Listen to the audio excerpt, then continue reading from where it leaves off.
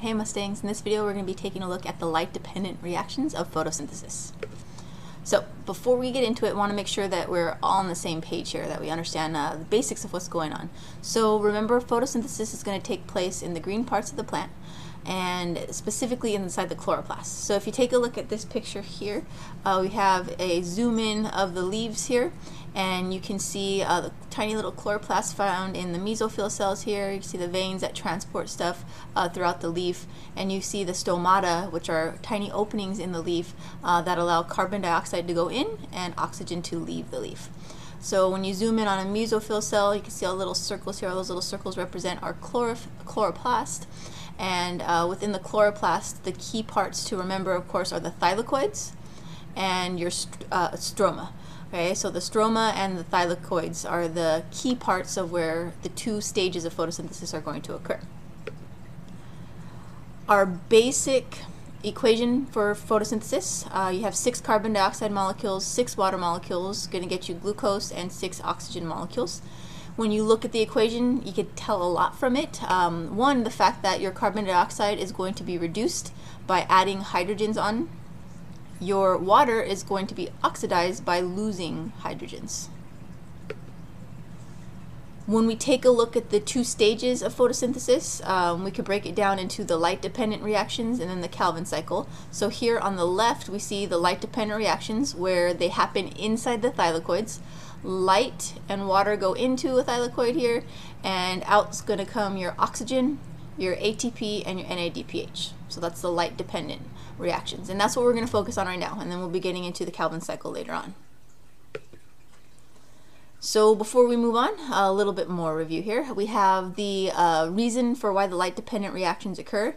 The whole point of the light-dependent reactions is to convert the energy from the sun, solar energy, into chemical energy stored in ATP and NADPH. So that's the focus of the light-dependent reactions, the very first stage of photosynthesis. So it's not even to make our sugar yet, not even to make glucose yet. It's focused on trapping the energy in chemical energy instead. Right. Photosystems are important to know. So when we look at the parts of the photosystems, we see the reaction center complex. Inside the reaction center complex, we have a pair of chlorophyll A pigments, and we also have our primary electron acceptor. And then you go to the outside of a photosystem, and you have the light harvesting complexes, which are composed of proteins and other molecules, along with one of the most important parts, which is the pigment molecules. These pigment molecules can be chlorophyll A, chlorophyll B, or even your carotenoids.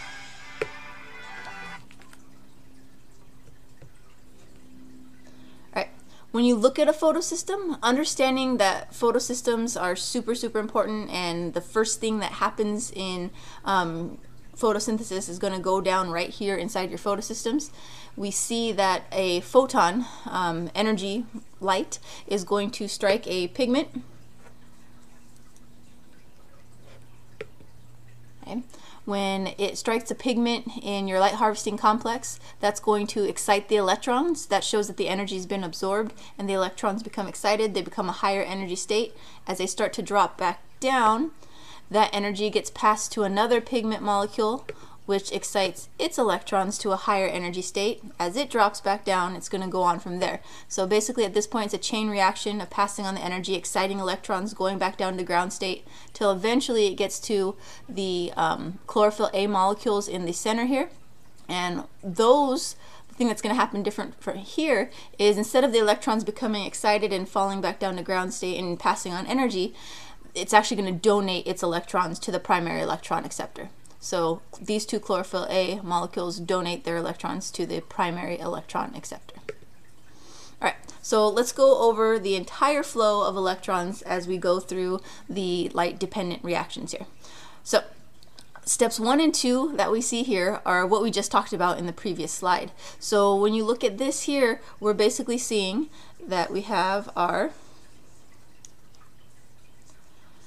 photon striking a pigment molecule, passing on the energy until it gets to the chlorophyll A molecules here, and then they pass on their electrons to the primary electron acceptor. Now, we start in photosystem 2, so the chlorophyll A molecules in photosystem 2 are called P680, and they're the ones that are going to donate their electrons. So that's steps 1 and 2 of passing on the electrons here. Now, when these electrons get passed on, it creates what we call an electron hole. So the electrons that were here are now passed on to the primary electron acceptor. That means if this process starts again, the P680 isn't going to have electrons to pass on. When it passes on its electrons, it actually becomes P680 plus. It's lost electrons and now it's positive, but it can't pass on electrons again. So the electron hole has to be filled, and that's where step 3 comes in. So in step 3, a water molecule is going to be used to fill in that electron hole. So the water molecule will be split using an enzyme, and when it becomes split, it creates hydrogen ions that are going to be released into the thylakoid space. Oxygen, so separating the hydrogens from the oxygen, you create oxygen that's going to be released from the plant. Or actually, it could be passed on to the mitochondria, so that way cellular respiration could occur. But the important thing is here, these 2 electrons are going to be passed on to the P680 to fill that electron hole. Now you could go through this process again, pass on electrons, more water molecules will be needed to donate their electrons and fill in that electron hole. All right. Once we have our electrons here at the primary electron acceptor, they're going to be passed along an electron transport chain. Just like we saw in cellular respiration, when you pass electrons on down an electron transport chain from an electronegative protein or molecule, when it passes from one to the next, it releases some energy. In this electron transport chain, as it passes along the electrons, the energy released is going to pump hydrogen ions into the thylakoid space, so basically into a thylakoid.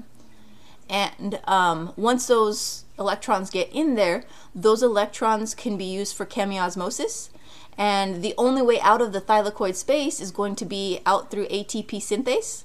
And just like we learned in cellular respiration, when the hydrogen ions pass through the ATP synthase, that's going to provide energy that allows ADP and phosphate to join together and form ATP.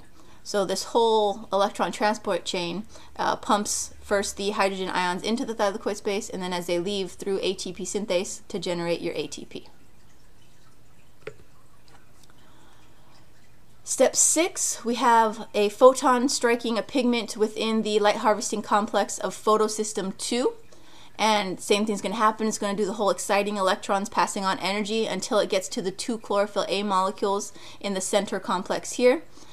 These are called P700. So these chlorophyll A molecules are also going to donate their electrons to a primary acceptor.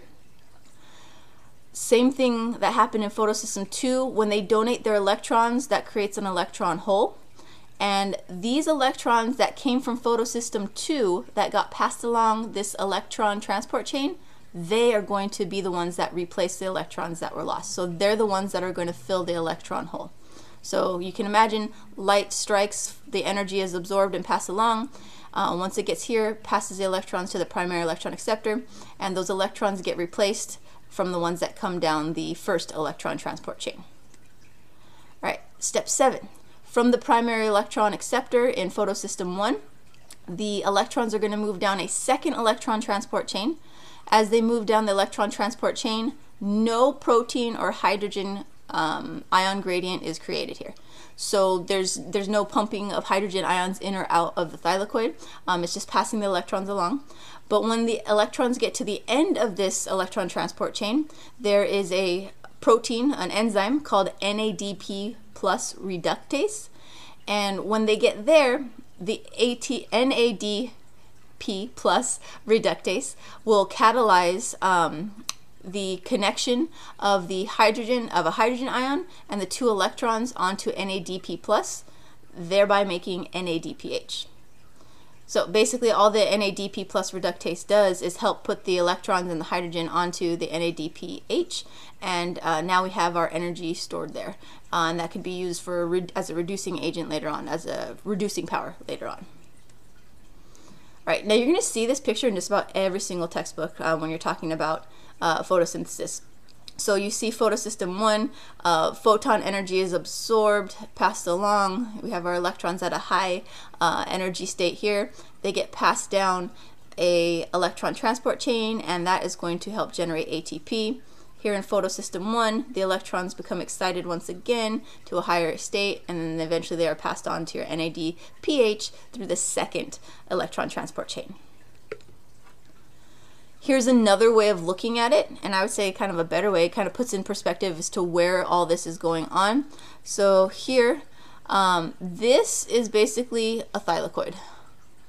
Okay, and just like all membranes, you see our lipids and we see proteins as part of it here. So this is the membrane of a thylakoid. So if you picture thylakoids being stacked up in a granum here, okay, what we're seeing here is if you zoomed in on these lines. So that's the thylakoid membrane that we see there. And then we see our photosystem 2, our first electron transport chain composed of these three components here, our photosystem 1, and then our second electron transport chain, and our NADP plus reductase at the end. So going through the steps real quick, looking at this, photon hits a pigment, excites the electrons, passes it to the chlorophyll A, the P680 in photosystem 2, donates the electron. The electrons that have been donated get replaced from electrons from water. The electrons from the primary electron acceptor get passed along here, the electron transport chain. As it passes the electrons down the electron transport chain, the energy, as the electrons get passed along, that energy is used to pump hydrogen ions in and create a hydrogen ion gradient or a proton gradient, and that pumps the hydrogen ions into the thylakoid space here.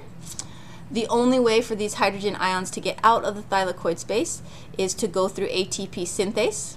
And we know that when hydrogens go through ATP synthase, this is chemiosmosis. The movement of those hydrogen ions through the ATP synthase is going to provide energy that allows ADP and phosphate to connect together and form our ATP.